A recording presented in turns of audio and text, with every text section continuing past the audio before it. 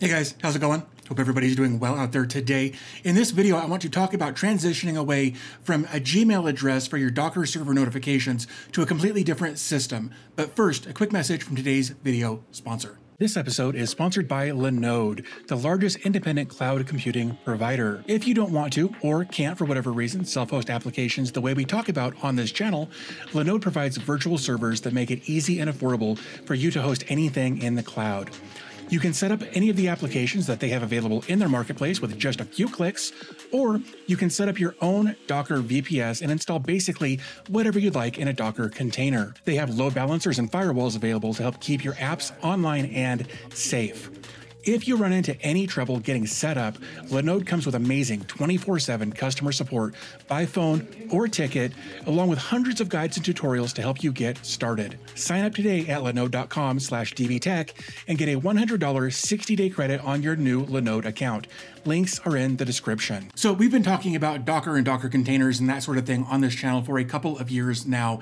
And during that process, or during that time frame, I have been talking about using a Gmail address for getting notifications from your different Docker containers for different reasons, or even from your Docker server for different reasons. So if we jump over here, we can see on the Google account help for less secure apps in your Google account, it says to help keep your account secure, starting May 30th of 2022, Google will no longer support the use of third-party apps or devices which ask you to sign on to your Google account using only your username and password. Now, it does have a little disclaimer here that says, please note that this deadline does not apply to Google Workspaces or Google Cloud Identity customers. So chances are you don't fall into that category. If you do, congratulations, this video may not be for you.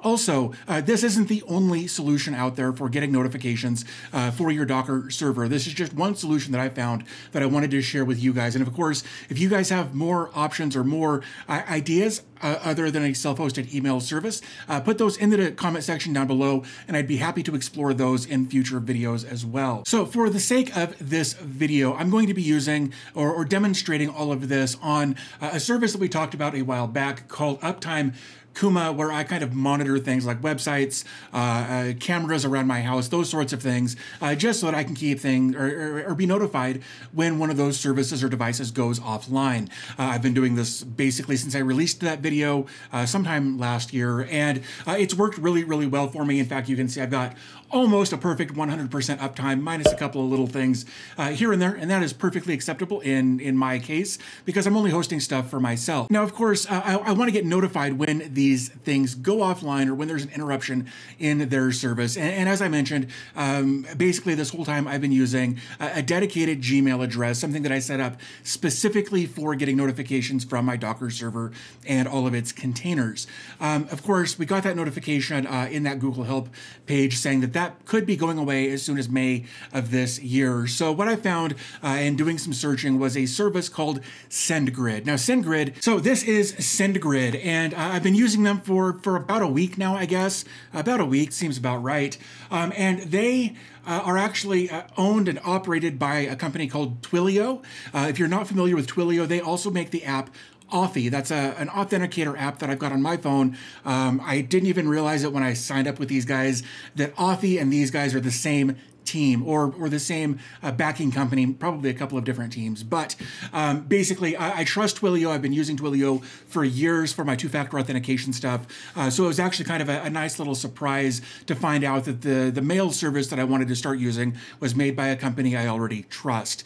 So if we come up here to their products page up here at the top, right here is what we're looking for. This is SMTP service. And if we click that, here we can see this is their SMTP service page. And of course, it's got their little like, hey, here's companies that trust us.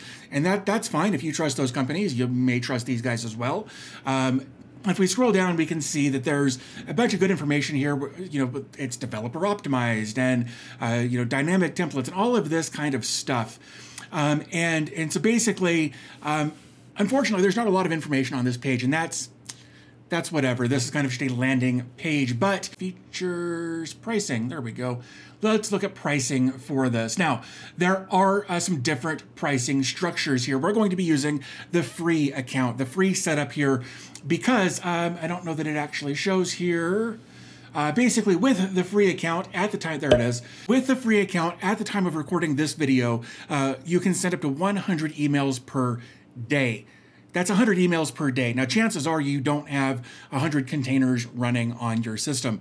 If you do, maybe you'll want to upgrade to the other service.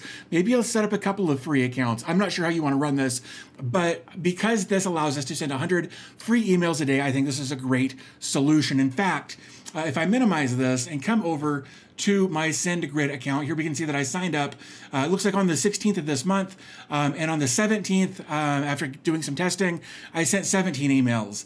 And if I go to the 18th, I sent 38 emails. And on the 19th, which was, I lied, also 38 emails. On the 20th, 39 emails. And that was because I was having a lot of up and down, I was having issues with a couple of my services dropping out. It was actually cameras. It was a Wi-Fi issue, has since been resolved. But the last couple of days, I've been sending about 6 emails a day, which I think makes this a perfect candidate for a new email SMTP solution. This actually isn't an email address. This is an SMTP solution. So you're not going to be receiving emails to this account. You're only going to be sending emails to this account. So with all of that kind of out of the way, let's jump over, let's set up an account in real time, close to real time anyway, and kind of go through the process of what that looks like. So we're going to start here on this pricing page for their SMTP service here.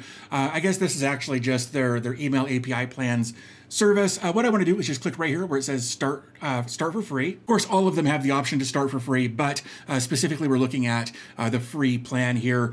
We're going to go ahead and sign up. And it requires no credit card. Really appreciate that. I've seen a lot of these services that will do like a bait and switch, which is like, it's free, enter a credit card. Anywho, I'm glad that these guys don't ask for that. So I'm going to enter an email address and a password here. And then I'll go ahead and say I'm not a robot and I accept the terms. You should probably read through the terms just so that you can say, yes, I read them and I agree to them. I'm gonna go ahead and click on create an account. So now it's gonna ask you to tell them about you. You can, you can fill this in however you'd like to fill it in. Just understand that if you if you misrepresent yourself and what you're doing here, they may, I don't have any way to verify this, but they may discontinue your account. So do with that information what you'd like to do. I'm going to go ahead and fill this out. I'm going to say other here. That's fine. How many emails do you send a month? That's true. And then also 100 to 500 is also true for me. So I'm going to go ahead and click on get started here. So we're going to go ahead and create a sender identity here by clicking on the create a single sender. You could also authenticate a domain if you wanted to. That is completely up to you, but we're not going to cover that in this video. I'm going to go ahead and right here and click on create a single sender. So it's going to ask us who do we want this to be from. Oops. And then I'm going to put in an email address here. Now here it says attempting to send from a free email address domain like Gmail is not recommended. So this may be a case where you'll want to get an email set up for your domain. You can do that with any service you'd like to do that with. But that's just something to keep in mind here. So instead, what I'm going to do is actually use this email address that I just created for the sake of these notifications. It's going to be ding@dvtech.com. I'm also going to put that in there as well. My company address. Now, this is more specifically where I was talking about how you may run into issues if you misrepresent yourself here. So again, fill in this information how you'd like to. Just understand that there's a possibility that if you put in incorrect or false information, it may flag your account. So just something to keep in mind there. So I'm going to go ahead and put this in. Of course, I'm going to blur all of this for privacy's sake. And then I've gone ahead and given this sender a nickname. I called it Ding. So there you go. I'm going to go ahead and click on create here. All right, to verify your identity, check your inbox. And here is that email that I received. So I'm gonna go ahead and just click on that. I'm just gonna drag this up over to here. All right, so now your account has been successfully confirmed. So we're gonna go ahead and click on review security. And then we're going to click on done. And then it's going to ask us to enable two-factor authentication. It says two-factor authentication will soon be required, so you may as well do it now. So let's go ahead and just do that. We're going to continue to two-factor authentication. Again, I'm going to use the Authy app here. And I will enter the phone number that I have associated with my Authy app. Again, this will be blurred.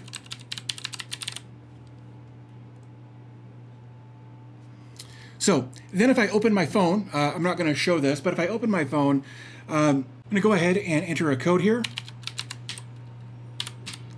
and click Save. Okay, so what we're going to do here is kind of repeat a previous step, sort of. We're going to click on Create a Single Sender. It's going to bring us back to where we just were, but I'm going to click Cancel right here. And right here is the account that we created. Of course, I will have to blur some of that. So what I'm going to do is click on Resend Verification. Something weird has happened here, so I'm going to try to re-verify. So right here, we're going to click on Verify Single Sender. I don't know how I missed that a moment ago, but let's drag this up to here. All right, sender verified. Cool, there we go. All right, so now it says it's verified. That's good. Okay, so here we are. We're back on our dashboard. Everything's verified. We're good to go. So what we want to do is click right here where it says Email API. We're going to go to Integration Guide. And then SMTP is SMTP Relay is what we want to use here. Just because we don't need to integrate with an API or anything like that. So we're going to click on Choose. And then right here, we need to create a key first. So we want to generate a key for that. The way we're going to do that is we're going to give a name to this. So I'm going to call this Ding, like so, and I'm going to create a key. So here we go. Now we have the information that we need for this. We've got our server, we have our ports, we have our username, which will be API key, and then our password is down here as well. So what we can do at this point is I'm just going to move this out of the way. I'm going to come back over here to Uptime Kuma. I'm going to go over here to the notification page. And so basically, you can see that most of this is already filled out. The notification type is email SMTP. I've got a friendly name here. This will vary from application to application or container to container, but this will just be kind of the process you'll go through. The host name is smtp.sendgrid.net. The port is 587. You can also use port 25. So you can use port 25 or 587 for unencrypted or TLS connections. You can also use port 465 for SSL connections. However you want to do that, you can make your decision based on this. I'm just going to leave it as it is. My username, again, is API key. And then my password, I'm going to go ahead and paste that in like so. And then this will be a different email address. So this will be ding@dbtech.com. Let me verify that I didn't screw that up because I have a tendency to do things like that.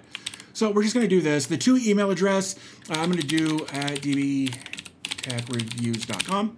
Oops. Like so. And then we can basically just say save. And then we can come back over to here, click edit, and then click test. Sent successfully. That's good to see. So I'm going to open this up. And then right here is ding@dbtech.com via SendGrid uptime testing. So that email went through the way we wanted it to. So that is, again, just one option that you could use for setting up email notifications for your Docker containers, your Docker server, basically any way you want to get notifications that supports SMTP or actually API, however you want to handle that. But specifically SMTP here, SendGrid appears to be a really, really cool option that, again, gives you 100 free emails a day. Also, I know I sound like I'm selling this. They don't know I'm making this. They're not sponsoring this. They're not paying me for this. They are in no way associated with this other than providing the service that I am demonstrating for you here. So just so you know about that, I'm stoked that this system works so well, so easily. So if you're interested in checking out an alternative to using a dedicated Gmail address, you can absolutely use SendGrid for your SMTP notifications for your Docker server and containers. So hopefully you found the video helpful. If you did, do me a favor, give the video a thumbs up. Really does help out quite a bit. Also, if you want to support the channel, you can do that through any number of links in the description down below. I also have links to this down there as well. But I think with all of that said, I'm going to go ahead and wrap this up. So as always, thanks for your time. I always appreciate your support, and I'll talk to you in the next video.